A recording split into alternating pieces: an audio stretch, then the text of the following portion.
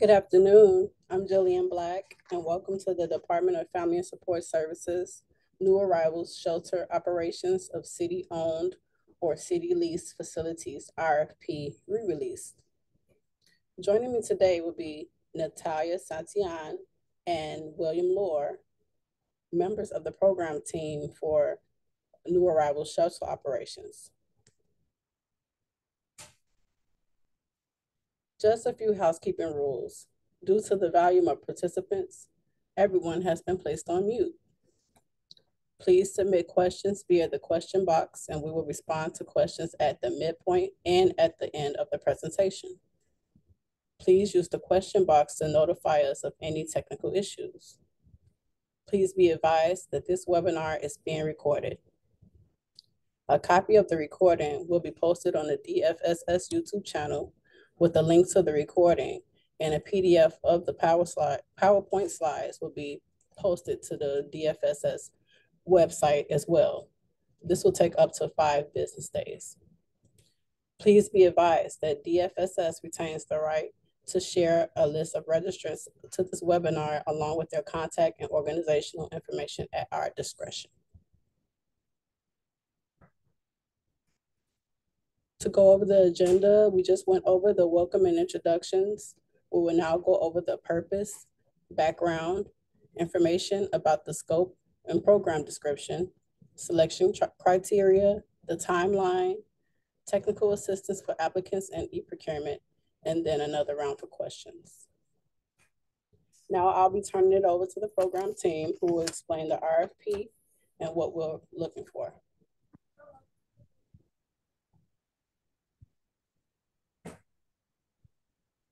Thank you, Jillian. Good afternoon, everyone. My name is Natalia Santillan, Project Manager for New Arrivals Division. The purpose of the RFP, DFSS is really seeking proposals for the operation of emergency shelters for new arrivals who are experiencing homelessness in Chicago. DFSS is looking to continue to provide a safe and accessible place to stay for new arrivals. We want to continue coordination with state and local agencies and service providers to connect new arrivals to needed services and supports. Would like to continue supporting new arrivals and moving towards stable housing, and know that within this RFP, emergency shelters will be located in 6 existing city-owned or city-leased locations that are currently being operated as shelters. Do know that this RFP has been updated since the initial DFSS Homeless Services New Arrival Shelter Operation RFP, which was issued back in August of 2023. This current RFP release covers sites for which DFSS either made no award under the prior RFP or which have been newly added to the New Arrival Shelter system since the prior RFP was issued. Next slide. And for the current state of affairs, in collaboration with the Emergency Operations Command, DFSS is currently operating 18, this says 23, it's 18 new arrivals emergency shelters across the city. Shelters operate in a variety of facilities, such as former Chicago Public School buildings, City Colleges of Chicago facilities, and large congregate and hotel-motel type buildings across Chicago. The EOC provides some supplies at new arrival shelters, including bedding, which includes cots and blankets, baby supplies, which could be formula and bassinets, hygiene kits and supplies, which include dental hygiene supplies, soap, shampoo, hand sanitizer, feminine hygiene products, and then other items donated via Amazon donations, which include children's activity kits, shoes, and coats. New arrivals in our current shelters can receive housing resettlement support. So the City of Chicago is working with the Illinois Department of Human Services, IDHS, to support new arrivals in these emergency shelters in their resettlement effort. While current resettlement resources are limited, this collaboration continues to evaluate future resettlement capacity. Shelter operators are a critical partner in these efforts. New arrivals across our sites can also receive access to benefits and community resources. So the city and IDHS have also collaborated with the Illinois Coalition for Immigrant and Refugee Rights, ICER, to bring community-based organizations into shelter to provide benefits, enrollment assistance, and referrals to other community resources. For background, between August 2022 and March of 2024, over 36,000 new arrivals have arrived in Chicago, and many via busing by the state of Texas and other jurisdictions near the southwest border. In response to this ongoing dynamic, the city's Department of Family and Support Services, in collaboration with the EOC, Emergency Operations Center, opened and continues to operate a series of new arrivals emergency shelters. These emergency shelters have largely been staffed by temporary staff.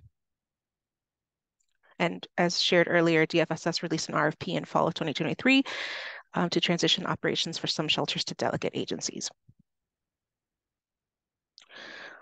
So DFSS and the City of Chicago can seek to improve the new arrivals emergency shelter system across a variety of dimensions, including investing in the local workforce and structures of care for long-term sustainability, delivering culturally responsive services, including the integration of historical and current local community context, delivering shelter services that support holistic case management, delivering shelter services that reflect the Chicago Continuum of Care's COC core values. That includes the housing first approach, harm reduction, trauma-informed care, and inclusion of persons of lived experience, or PLE, in having their input. Priority also includes strategizing with city, state, and community stakeholders on how to unify the new arrivals and homeless shelter and rehousing systems. For our target population for this RFP, we're looking to serve new arrivals experiencing literal homelessness, and that's in accordance with the HEARTH definition. That includes adults without children, which could be adult families or single adults of any gender identity. That also includes adults with children, which is families that may include individuals of any identity. Family units and family shelters must have at least one child under the age of 18, and programs must practice family preservation.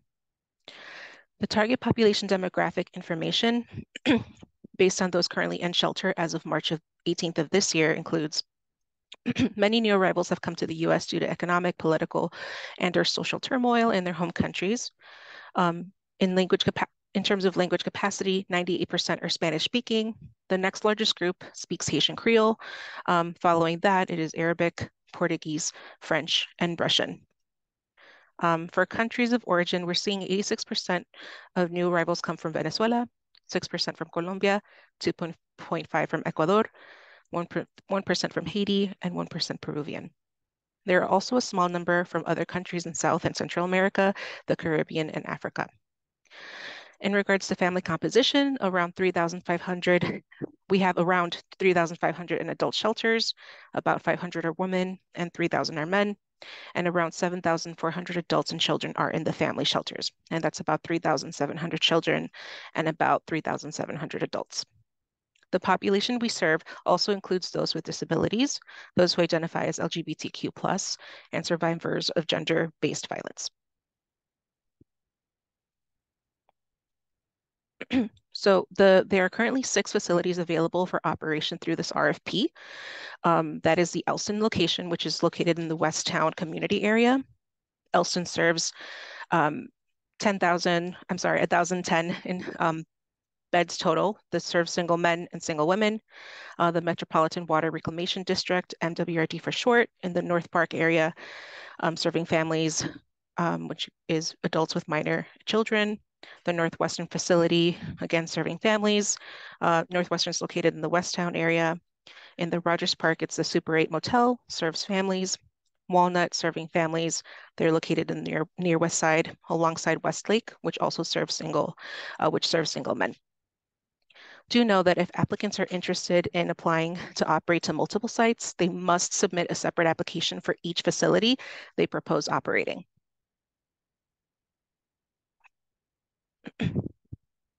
And now for key program requirements. Selected delegate agencies are expected to provide safe shelter, meet basic needs, and support the meals provision at each site, at the sites applied for. Under providing a safe shelter environment, shelters must be operated and staffed 24/7 with a place to sleep, and they must ensure that they're meeting the provision of basic needs. A recommended best practice for delegates is that there is a 1:15 staff to resident ratio. Staff must meet residents' language needs. All case managers must be Spanish speaking. Day-to-day shelter staff are encouraged to have Spanish, Haitian, Creole, and Portuguese language skills. Selected delegates must provide security and janitorial services. They must also provide access to showers, toiletries, basic clothing items, and limited personal storage. And they're also responsible for providing laundry service, which either includes conducting laundry service if laundry is available on site or securing a vendor for off-site laundry service. Selected delegates must also support the meals provision for residents, which includes 3 meals a day, breakfast, lunch, and dinner. Meals are currently provided by one of the city's contracted new arrivals meals program delegate agencies. Shelter operations delegate responsibilities include receiving provided meals, ensuring proper food storage, staffing and managing food service during meal times, collaboration with new arrivals meals program delegate agency. Part of this responsibility also includes collaborating with the program delegate to ensure that all staff of the delegate are involved in the food service. All staff involved in food service have the appropriate trainings and certifications. Other key program requirements include the coordination and access to services and resources. The delegate must coordinate with current committed and existing resources, including service providers that are engaged in serving the new arrivals population, such as the housing resettlement providers, benefit enrollments teams, and immigration services teams.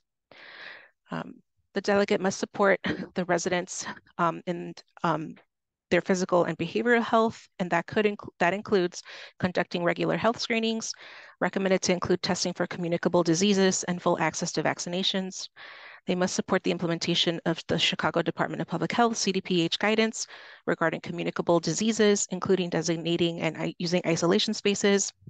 They must support the coordination with a medical provider for on-site medical consultations and follow up on a frequent basis. Respondents are encouraged to identify their own healthcare partners.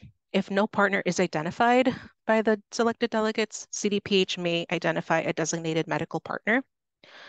Selected delegates must facilitate resettlement via diversion, outmigration, or connection to housing options. They're responsible for coordinating with system-wide efforts on this. They must engage in creative problem-solving conversations with residents at shelter. They must support residents completing housing assessments and must support residents in identifying and navigating other housing options. Delegates must ensure that there's access to case management to ensure that residents are linked to services and community resources to support their resettlement and stability. Delegates must identify and utilize a case management system to collect, store, and report on case management activities. Selected delegate must have ongoing coordination with the Emergency Operations Center, the EOC, to provide direct oversight, collaboration, data tracking, and reporting for the entire new arrival shelter system. And they must implement and enforce city-defined policies such as limited stay or vaccination policies. Under performance goals and outcomes of this RFP, DFSS does seek to track progress towards achieving the outcome goals of this program and access to success. DFSS anticipates updating or changing outcomes and outputs of interest, especially as the selected applicants scale up their shelter operations. So some performance indicators may include capturing the average length of stay in shelter, looking at the percentage of households being referred to supportive services, looking at the percentage of households being referred to housing resources and stable housing, and looking at bed utilization rates around the 98, 99%. When metrics have been finalized, DFSS will monitor metrics by race, ethnicity, gender, country of origin, age, and other characteristics to track equity and outcomes and outputs. And so now for the selection criteria overview, I will hand the mic over to my colleague, BJ. Thanks, Natalia. Hi, everybody. You'll see William Lohr on the screen. I go by BJ. I use he, him pronouns, and I am also a project manager here at DFSS with the New Arrivals Mission. So let's go ahead and jump into the selection criteria overview.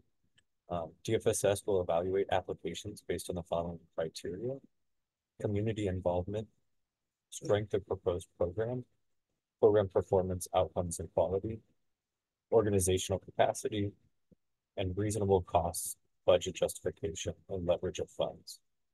And you can see over here to the if we can go back just real quick, you can see over here to the right, the points that are going to be allocated for each of those sections.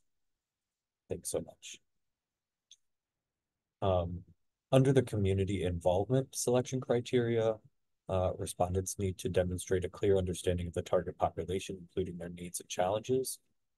Respondents should demonstrate a commitment to diversity, equity, inclusion, and access in programming and at all levels of the organization's operations. Respondents should have a client and community engagement activities that inform service delivery. And respondents' leadership and agency needs to reflect the diverse people of the communities it serves, or actively engage these communities to better understand them. Under the selection criteria of the strength of proposed program, respondents' proposal to operate a safe and decent shelter for the target population should clearly address the program requirements and outcome goals of this RFP. Respondents should have a compelling plan for case management to help connect residents to other services and supports. Respondents will effectively coordinate with agencies providing services already in place for this population. Respondents should have an effective approach to addressing interpersonal conflict and crises on site. Respondents should have a staffing plan that is specific to the needs of the selected site, clearly supports maintaining a safe environment, addressing the target population's needs, and setting them up to assume operations within 30 days of contract award. For the selection criteria of performance management and outcomes, respondents need to demonstrate evidence of strong past performance against desired outcome goals in this RFP and performance metrics of the RFP and or other notable accomplishments in providing services to the target population. Respondents should have an effective method for tracking bed utilization and maintaining high utilization. Respondents should have experience collecting and utilizing data to understand and address inequities in client outcomes.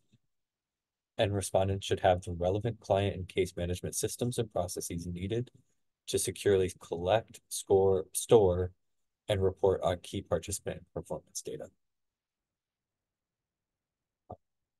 Two more selection criteria categories to go. This one is organizational capacity. Under this category, respondents need to have specific experiences and capabilities relevant and applicable to the shelter operations. Respondents should have specific experiences and capabilities relevant and applicable to servicing the target population, including the meeting of needs of non-English speaking populations. Respondents should have the capacity, along with relevant policies and procedures, to scale up to safely operate the shelter within 30 days of receiving an award letter.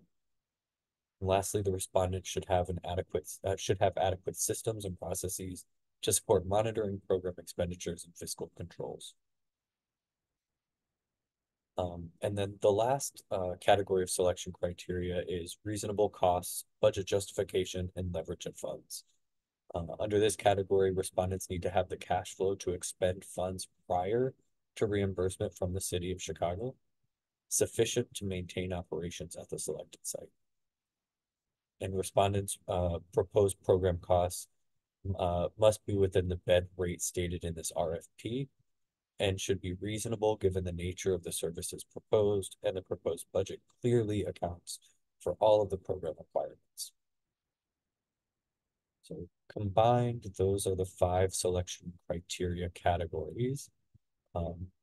Some of the attachments that you'll need to include with your RFP, please be sure to attach your organization's budget for this program using the provided budget forms. Note that the budget will auto-calculate what we consider your per bed rate based on your proposed budget.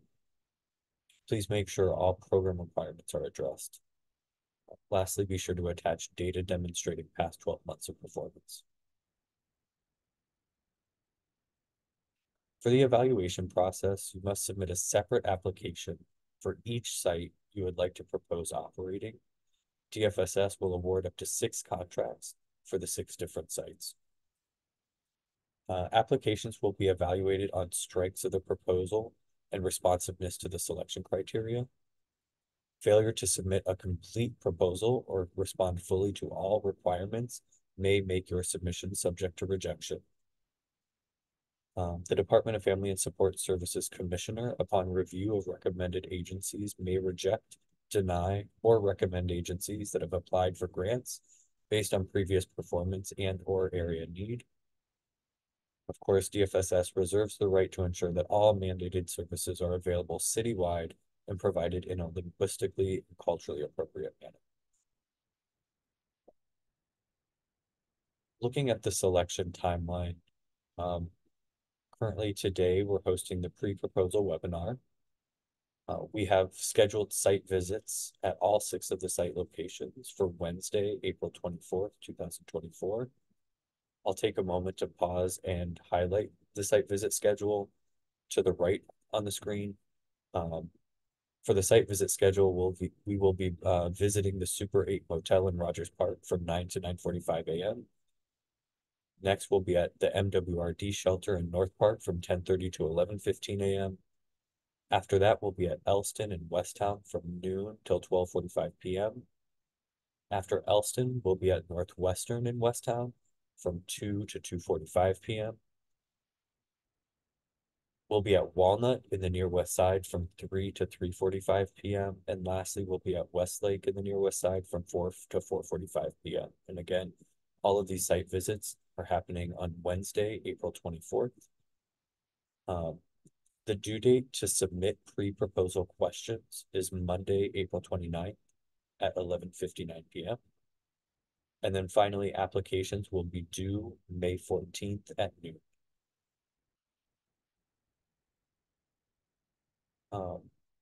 Some information about the anticipated contract terms and funding. The anticipated contract term will be from July 15th through December 31st of 2024. Based on need, availability of funds, and contractor performance, DFSS may extend this term up to 6 times, with each extension not to exceed 6 months. DFSS anticipates providing a 30-day transition period beginning on the date that the selected respondents receive their award letter. And finally, funding, anticipated funding per award will be based on a maximum bed rate of $35 per night. The bed rate equals per bed, per day cost to the city. For your budgets, you must use the provided budget forms. Please submit a budget for 1 year, 12 months of services. Cost category definitions are attached as budget instructions in every RFP.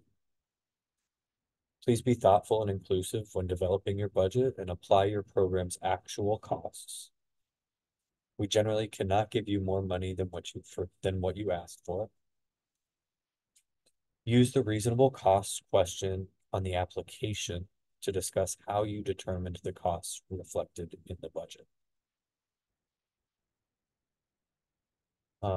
Again, applications are due on May 14th, 2024 at noon Central Time.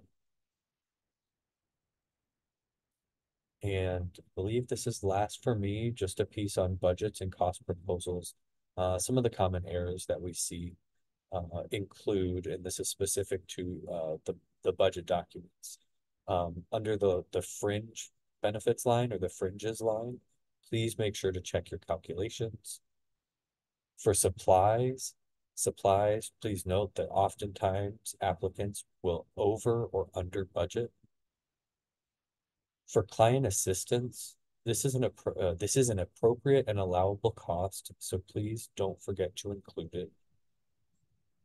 Put a brief description of the job in the budget document itself if you have not discussed it specifically in your application.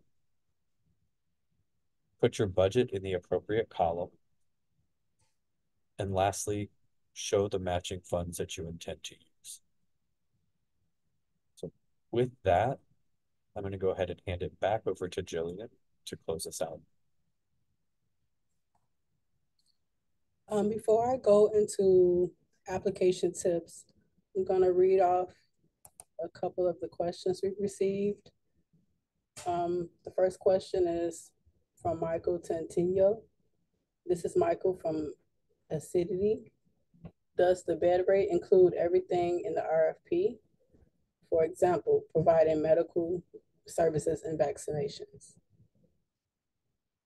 Would we like to answer now, or should we provide the answer in the addendum? Actually, we can answer this now, but I think if we can answer all of the questions at the end, I think that would be helpful. But the bed rate includes everything related to the shelter operation. So in the RFP, there's a program requirement section. Anything that would incur a cost as part of those requirements would be included in the bed rate. There are partners that DFSS and other city agencies bring into shelter to provide medical services and vaccinations. But otherwise, your proposal and bed rate would be inclusive of everything that would incur a cost to meet the requirements of the RFP. Okay. And the second question is, will the city entertain one proposal containing a separate budget for each site, but one overall plan to provide services at all sites?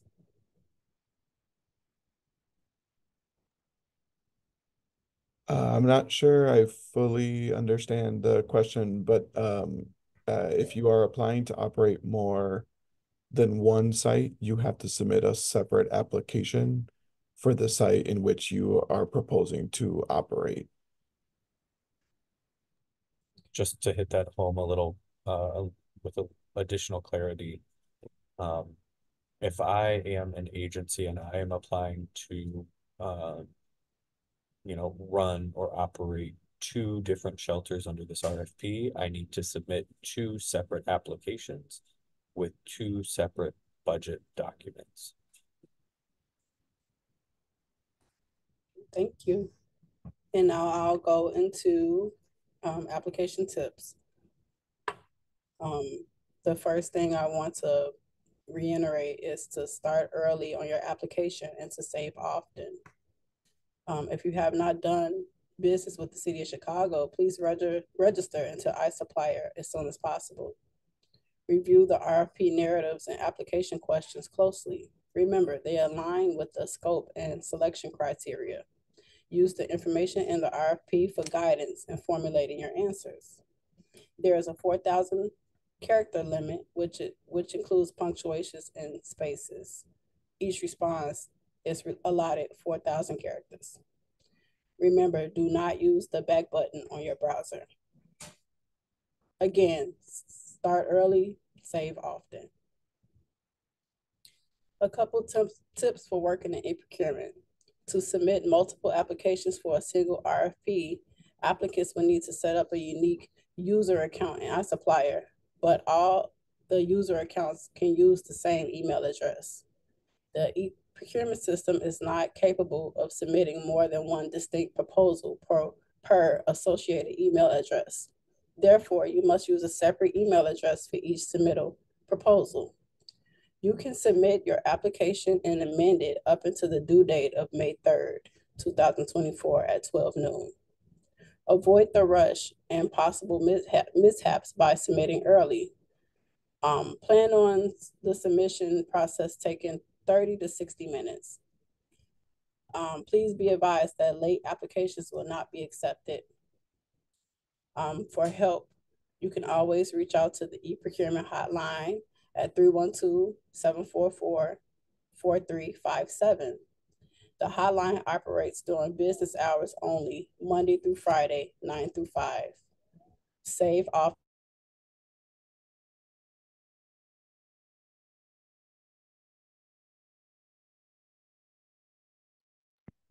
Jillian, I think we can't hear you. I think there might be an issue with your connection to your mic.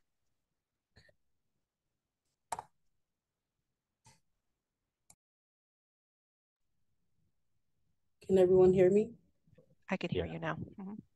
Okay. Should I go over I'll just go over the steps in working in e-procurement again, just for people who couldn't hear me. To submit multiple applications for a single RFP, applicants will need to set up a unique user account in iSupplier, but all of the accounts can use the same email address. The e-procurement system is not capable of submitting more than one distinct proposal per associated email address. Therefore, you must use a separate email address for each submittal. You can submit your application and later amend it up until the due date, which is May 3rd at 12 noon. The rush can be avoided by submitting early. Plan on submission taking at least 30 to 60 minutes. Please be advised, late applications will not be accepted. For help, please make use of the e-procurement hotline at 312-744-4357. The hotline operates during business hours, which is Monday through Friday, 9 through 5. Save often and submit early if possible. New agency requirements. Applicant must provide articles of incorporation or any amended articles of incorporation. The applicant must submit an IRS affirmation letter. This is for non-for-profit agencies only. This letter must be dated within 60 days of submittal. You can obtain this by calling the IRS directly at 877-829-5500. If you are a for-profit agency, submit your original letter from the IRS showing your FEIN number. The applicant must submit a DUNS number as well as the central contractor registration. Provide a copy of the entity overview page on the sam.gov website. A certificate of good standing letter with the state of Illinois must also be submitted. For technical assistance, there's a link to the RFP of interest and training documents under the alert section on our website. For questions on registration and e-procurement technical assistance for delegate agencies, please reach out to customer support at cityofchicago.org or their phone number at 312-744-4357. Entering responses and accepting amendments. And so the first step for entering a response, you must select Create Quote from the drop-down menu in the Actions box and click on Go. This will take you to the application page where you can get started. If the RFP you are interested in has been amended, you will need to acknowledge and accept the amendment to start or submit a response. To accept the amendment, click on the View Amendment History. Step 2 on how to accept an amendment. To begin the acceptance and acknowledgement process, follow these steps after clicking View Amendment History. Number 1, click on the document number. Number 2, click on the infinity or eyeglass icon to review the amendment change to the RFP. Number 3, click on the Acknowledge Amendments button to acknowledge receipt and understanding of these changes and proceed. By acknowledging the amendment, you are indicating that you are aware of the changes made to the RFP in the amendment. When you get to this screen, click on the I accept box and then click on Acknowledge. Then click on Yes to indicate that you confirm your acknowledgement of the amendment. Finally, click on the checkbox that you accept the terms and conditions and then click on Accept to actually accept them. This is the final step in acknowledging and accepting the amendment. How to submit the actual application. When you are ready to submit, start by saving your draft one last time and then click Continue. If you are missing information, you will be given an error message at the top of the page. Usually the error message is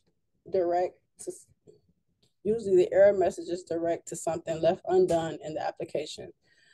In the last example, the error message indicated that the lines found under the Lines tab had not been filled out. So the system will let you know when you're missing something, so that's always helpful. In this example, the error is about an unanswered question in the application or requirement section. The quote value refers to your, in this case, missing answer. Once your application is free from errors, you are ready to proceed and submit. At this point, clicking continue should put your application into the review and submit phase. This is your last chance to review all your data and confirm that it is accurate. Check your attachments and scroll to the bottom of the screen to see all of your responses. At the bottom of the screen, you will be asked to provide an electronic signature. Be sure to fill in the signature before checking the box. And then you can finally click submit. Please make sure that you see the submittal confirmation screen. The e-procurement system will send a confirmation email within 24 hours of your submission. Please call or email me if you desire confirmation prior to then. Any questions? I see we have 2 other questions. Are there specific case management certifications required for our case management strategic plan?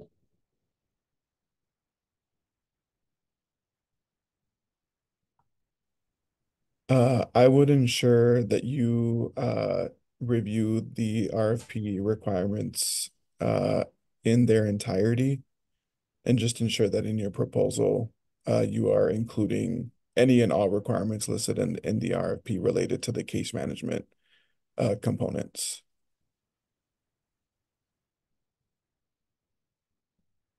Okay. And the last question is, could you explain the process for multiple applications again? So each application will have to be submitted separately.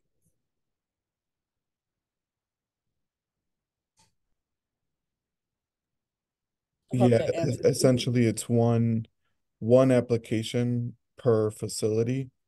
So if applicant 1 wants to operate sites 1, 3, and 5, applicant 1 would be submitting 3 separate applications, 1 for each location they are proposing to operate.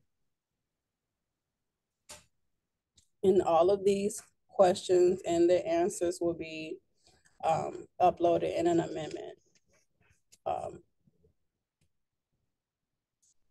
And lastly, for more information, please reach out to Daniel at DFSS New Arrivals at cityofchicago.org. And any non-programmatic questions, you can reach out to the e-procurement hotline. Again, they're operating hours on Monday through Friday, 9 through 5. And the number is 312-744-4357. And their email address is customersupport@cityofchicago.org. That concludes our new arrival shelter operations RFP. A copy of this recording will be posted on the DFSS YouTube channel, along with the PDF of these PowerPoint slides. There's one question that just came in. BJ, do you want to address that one? Sure, yeah. So the question says that I mentioned matching funds. Is there a matching fund requirement? I will refer you back to the RFP.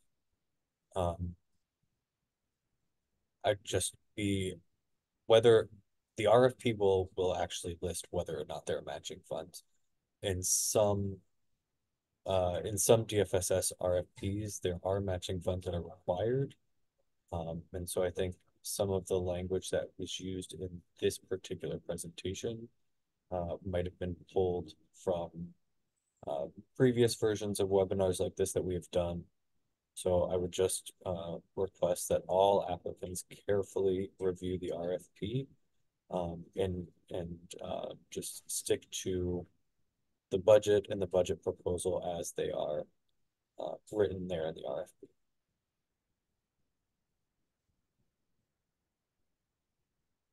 All right, again, the questions and answers will be in the amendment that will be sent out. That concludes our RFP webinar. Please enjoy the rest of your afternoon. Thank you.